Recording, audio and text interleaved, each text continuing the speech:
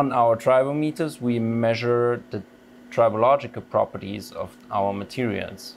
So they are designed to measure very low torques, very precise angle, to measure precisely the performance of different materials, of different compounds, how they perform in terms of their sliding properties, coefficient of friction, and the wear properties in terms of wear resistance, wear rate.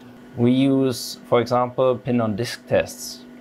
In this method, the rotating tape samples are pressed against a steel disc to measure friction and wear. Here I can see whether the load is distributed evenly on all the three contacts.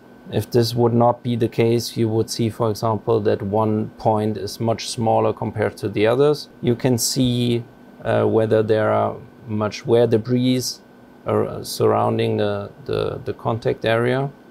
And here you can see the counterpart, and there is a nice even transfer film. There is no blue color indicating higher temperatures, for example.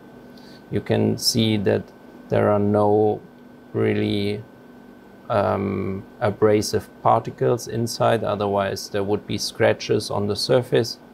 And here you see the whole test, and you can compare easily to different tests where you see, for example, one material which delivers very constant coefficient of friction and very constant wear rate, whereas the other material shows, after running in, very fluctuating coefficient of friction, which says me, okay, there are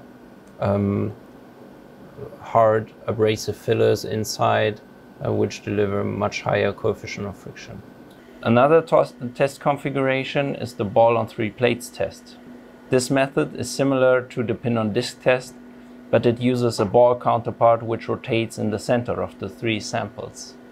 In this test we can apply complete laminates, flat laminates, which are our typical geometry, and the counterpart is a ball.